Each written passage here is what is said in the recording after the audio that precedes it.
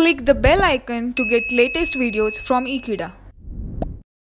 Hello friends, and today we are going to study a problem number 4 which is based on the state variable model. Now in this question a transfer function is given, and using that transfer function we are going to obtain state variable model, that is input state variable model or equation and output state variable model and equation. So let's go through the question first and then we'll move on to solution.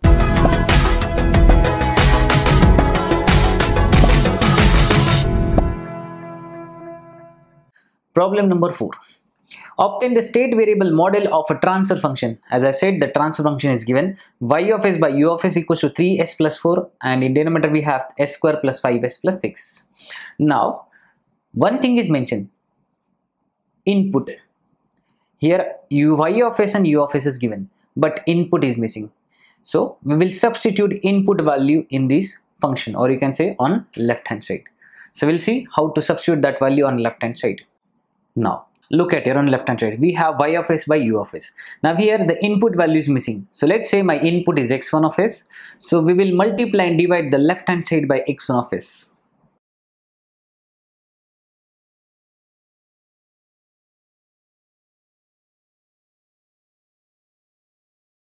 Now what I'm going to do, I'll keep one x1 of s in the denominator of y of s and x1 of s, the second one, which is divided by u of s.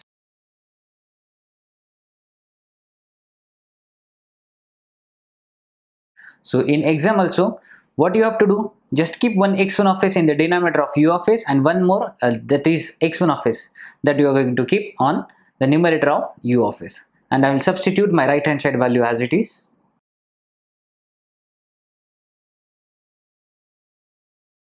Now we are going to compare y of s by x1 of s and x1 of s by u of s with right hand side, that is 3s by plus 4 upon s square plus 5s plus 6.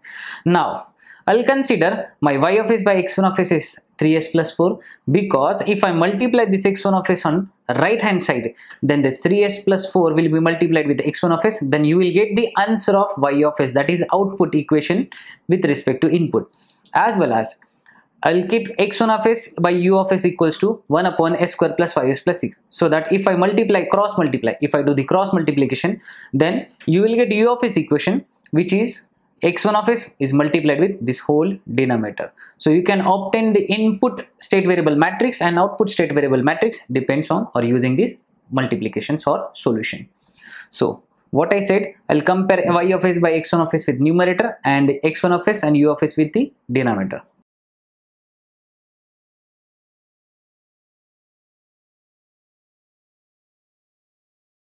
Now I will solve the input part first, because from this input part you will get the state variables and we will use the same state variable and that will be used in output equation. Now look at here, I'm going to solve this x1 of s by u of s so that you will get the state variable model or input state variable model. So just do the cross multiplication. So x1 of s multiplied with this whole denominator and u of s is multiplied with the 1. So I will multiply this x1 of s with each and every term of denominator.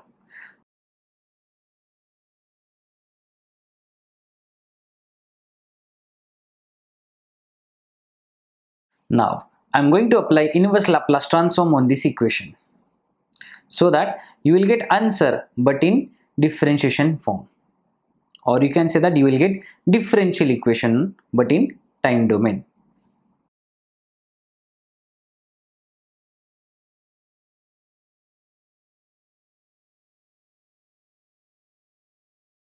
So look at here, here we have a second order.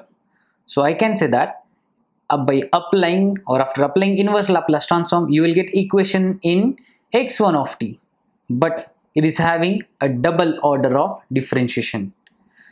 So we can represent or we can express the double order by double dash, and the x1 of s we have, so we can write x1 of t. Next, here the 5 is constant. Now here the s to the power we have 1. So after applying inverse Laplace transform, you will get only single degree of differentiation. And the last one, 6, is a constant. x1 of s is inverse Laplace is x1 of t, and I'm going to equate with this u of s, which is, so inverse Laplace of u of s is simply u of t. Now I'm going to replace all these differential equations values by state variable. So first of all, here the highest degree of differentiation is 2, which means I can use 2 state variables.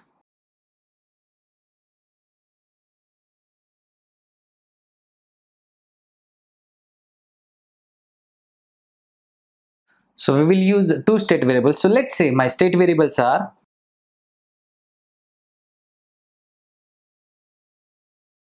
z1 of t and z2 of t. So I'm going to substitute my z1 of t and z2 of t value, that is 2 variable or 2 state variable in this equation. Now this is my input state variable equation or model.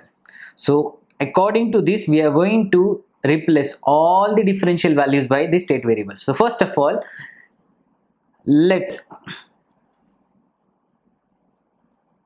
I'm going to substitute my first state variable value, that is z1 of t, which is equals to x1 of t. Now I'm going to apply a differentiation, or you can say we'll differentiate both the sides with respect to time t. So if I want to differentiate this x1 of t, then we can represent or we can express this x1 of t by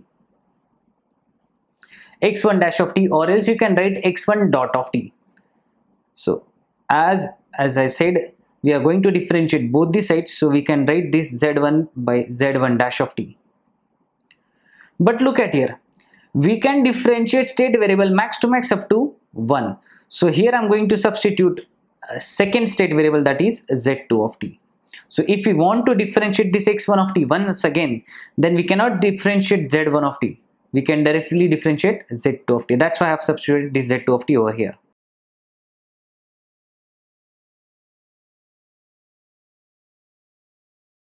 Now I'm going to obtain equation for x1 double dash of t.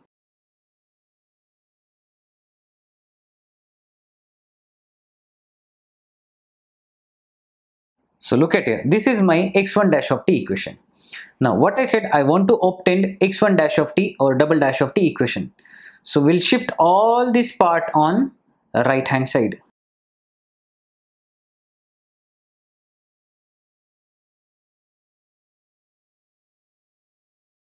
Now just do one thing, look at here, on the left hand side we are going to keep highest degree of differentiation of state variable, which is 1, and on right hand side we are going to substitute all the differential equations by simple form of state variables.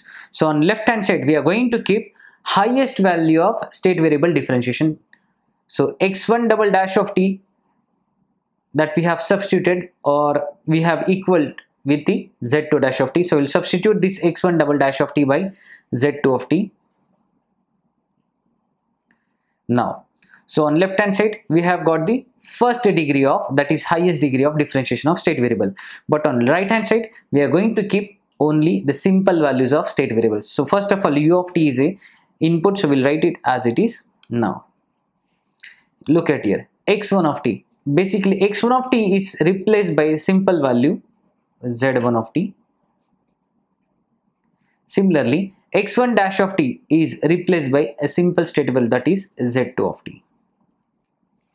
Now we are going to form the state variable matrix or input state variable matrix. So on left hand side we are going to keep or we are going to write only the first degree of differentiation of state variables.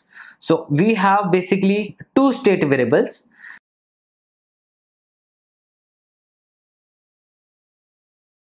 So this is the first column. Now we are going to form matrix E.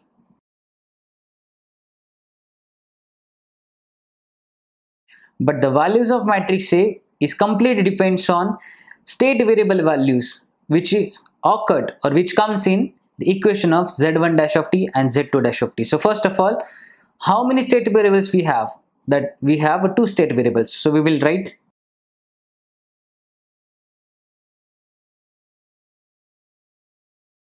now the next block is for input, that is u of t, which means here also we are going to find out u of t value which will be occurred or which will be present in the equation of z1 dash of t and z2 dash of t. So let's see what are the values of z1 and z2 and u of t in z1 of dash of t equation and z2 dash of t equation. So first of all, in z1 dash of t equation, where you will get z1 dash of t equation? You will get z1 dash of t equation over here as well as over here. So just find out where you will get z1 dash of t equation. We have a z1 dash of t equation over here, and in z1 dash of t we have a value of z2 of t only. So z1 of t and u of t is missing, so we'll write the coefficient of z1 of t is 0 because 0 into z1 is 0, as well as u of t is also 0. Only z2 of t value is there and its coefficient or the multiplied value is 1, so we'll write 1 only. Now similarly, we are going to find out z1 of t, z2 of t and u of t value, but where? In z2 dash of t. So where you will get z2 dash of t equation? Here you will get z2 dash of t equation. So in this equation, my u of t value is 1, my z1 of t value is minus 6 and my z2 of t value is minus 5. So we'll write minus 6 and then minus 5. So this is the input state variable model. Now we are going to obtain output state variable model. Now this is the output state variable model equation, and we have already obtained the y of s by x1 of s value, which is 3s by plus 4. Now just multiply this x1 of s on right hand side. You will get y of s equals to, now what is the next step? Just apply inverse Laplace transform on both the sides.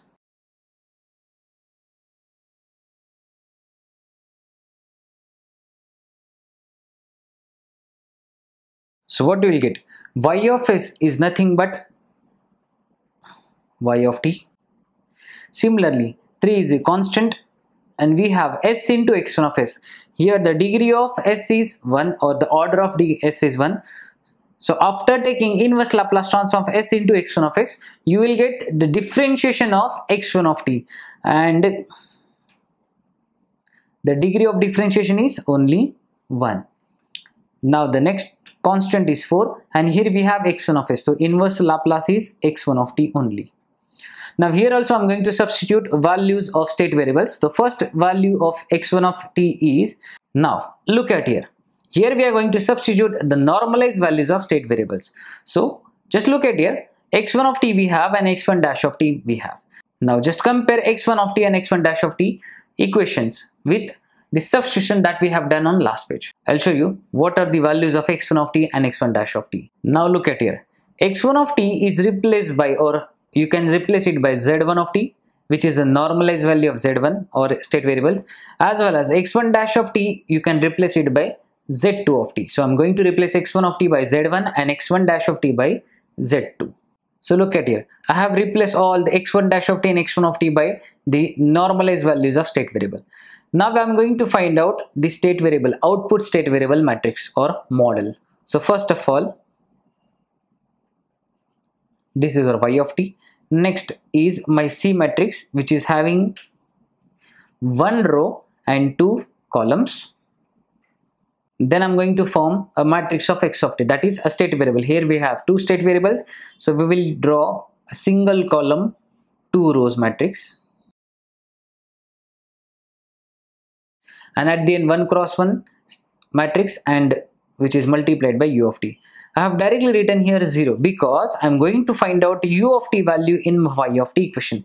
But in y of t equation, u of t is missing. That's why I have already written 0 over there. Now, just compare z1 of t and z2 of t value, or just find out z1 of t and z2 of t value from y of t equation. The y of t equation here, z1 of coefficient is 4 and z2 coefficient is 3. So we'll write here 4 and 3. So this is our output state variable matrix. So this is how we are going to obtain a state variable matrix from transfer function. So in first 2 videos, in question, basically differential equation is given, and in next 2 videos, that is in problem number 3 and problem number 4, a transfer function is given. Now you have got the idea how to obtain state variable model using differential equation also, as well as using transfer function also.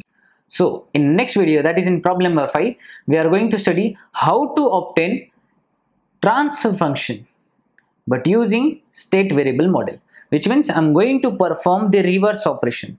Here you have calculated state variable model using transfer function. So in next two numericals, we will study how to obtain transfer function but by using state variable model. So for that, stay tuned to Ekeeda and subscribe to Ekeeda for further more videos. Thank you so much.